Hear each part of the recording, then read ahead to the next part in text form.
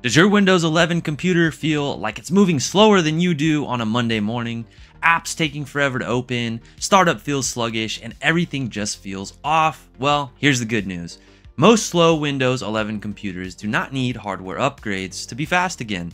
In this video, I'm going to show you how to make Windows 11 faster in just a few minutes using tools that are already built into Windows. And I'll show you exactly what it looks like on screen.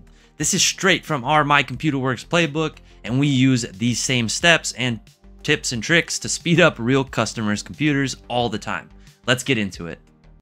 Now, a lot of people ask, is Windows 11 actually slower than Windows 10? And most of the time the answer is no.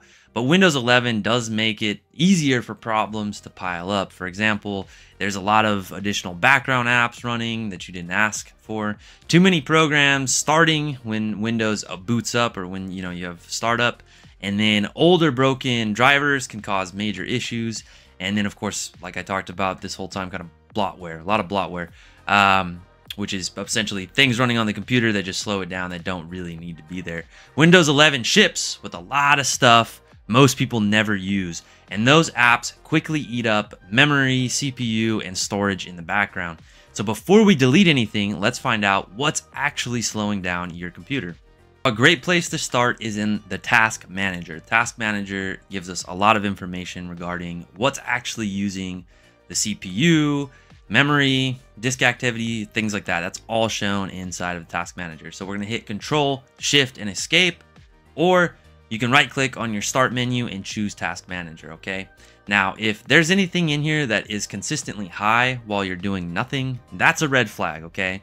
So you can sort these by clicking on, each one that you want to see, CPU usage, the RAM, memory, disk activity.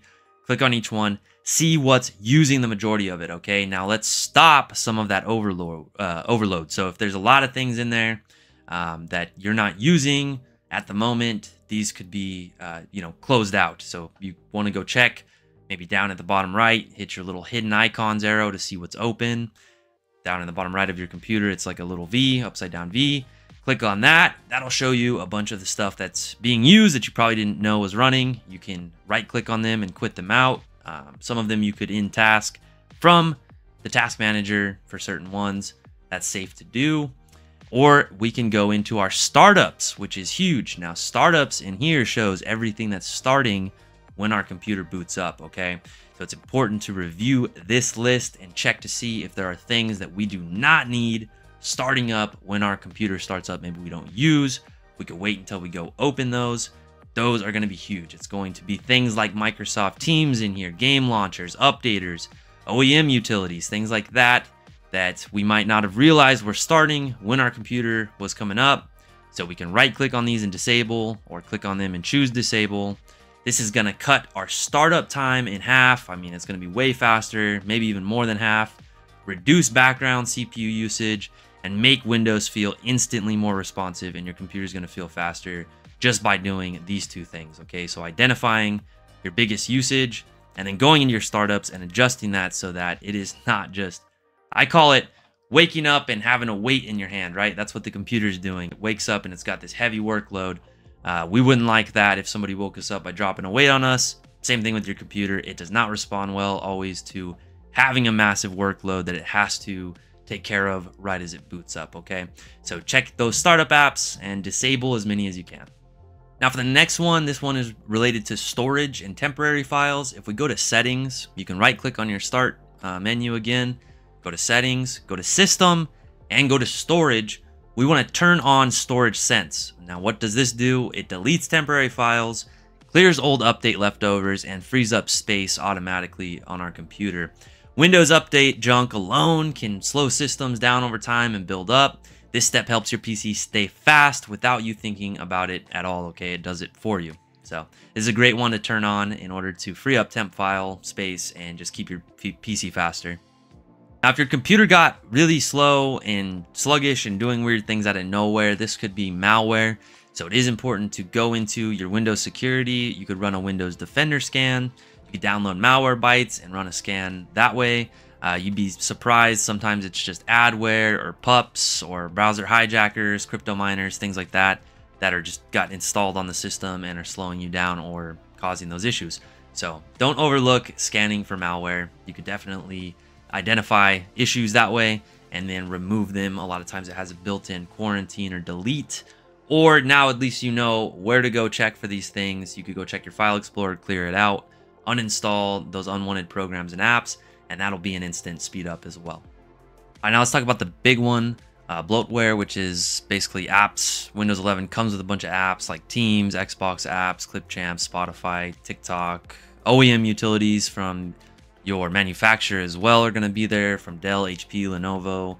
They all have like a bunch of things that they have pre-installed on there that run in the background.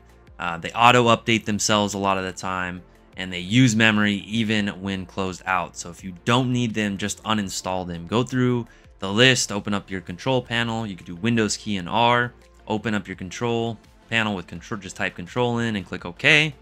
Go to your application list, review that and see if there's a bunch of pre-installed Windows, or again, your manufacturer like HP, Dell. A whole bunch of stuff might be in there that you don't need, you don't use. If you're not sure, you could always Google or do a search for, you know, what is it that you're about to remove. Don't remove things that you're not sure what they are. So just go online, look it up, and then you could uninstall those if it's safe to do so and you don't need them. That's gonna speed up your computer instantly as well, okay? On this note, I know that there are programs out there that offer like a PowerShell debloat script, which is not recommended, okay? Sometimes they work, but they can also break your Windows 11 operating system, and if things go wrong, and you'll just have to end up re-OSing, and all that stuff's going to come back. So sometimes it's better to just go in there, find them, and remove them manually, and then again, instant speed up to your computer, and you will feel the results, okay? If you disable the startup apps like we talked about, you remove these unwanted apps that come pre-installed, the OEM stuff and the Windows stuff, clean up the storage, turn on storage sense, and then check for malware from time to time to make sure something didn't make its way on that's slowing your computer down. You will feel the difference. It will start faster, run smoother, and you will feel a noticeable, it's going to be more responsive. You're going to feel a noticeable difference. And this is all without new hardware, which is the best part, okay? If your PC still feels slow after that, sometimes the next step would be hardware. If it is still slow after doing all this, you could move, like if you have a hard drive, get an SSD in there, more RAM, things like that, okay? Of course, RAM is really expensive right now, so that's not going to be a fun upgrade, but sometimes it is what it is. It's got what you got to do. If you're having trouble with this, if you don't want to deal with anything we talked about in this video, if you don't want to go into the settings and change all these things and make these changes or clean it out, or you want a deeper, bigger clean, we do a more advanced clean here at My Computer Works, reach out to us, okay? The number is always at the beginning, into the video, down in the description. We'd be happy to help you out. And while you're down there, please hit that like and subscribe so I can see you on the next video.